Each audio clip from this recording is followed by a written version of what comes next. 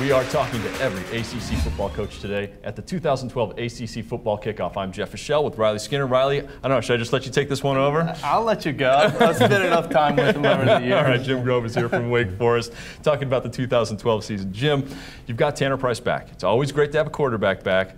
It looks like you're replacing almost everyone else on offense, though. What's that like for Wake Forest? Well, it's a little bit of a challenge, but I think we've got talented guys. Our biggest issue is going to be experience. We've got 4 offensive linemen to plug in, but I think we've got some really talented guys. At the receiver position, we've got plenty of talent. You know, we'll miss Chris Givens, but Campanera can pick that group up. And, you know, our running back position can be really solid if the guys stay durable. I think we've got in Josh Harris and Orville Reynolds 2 guys that can really run with the football. So got to get them blocked up front, but I feel better after spring ball.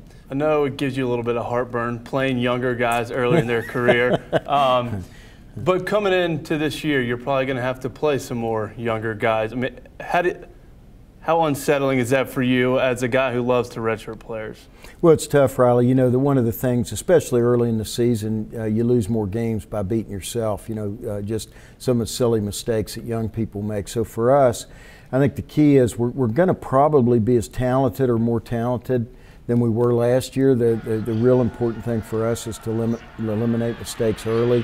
And with young guys, that's hard to do. So that's my biggest concern, is not how talented we are physically, but how we'll play mentally. I think limiting mistakes last year, 6 turnovers from Tanner, 3,000 yards, 20-plus touchdowns. You've got a pretty good one back there that can limit turnovers. Yeah, you know, his supporting cast, as you know, has got to be good. We've got to protect him with the offensive line. We've got to run the ball a little bit better. That'll help with protection.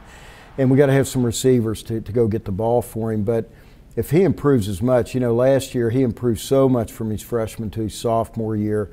If he makes that same jump to his junior year, he's got a chance to do some really good things and win a lot of games. Coach, thanks. You're watching the ACC Digital Network. You can follow us on Twitter at the ACCDN.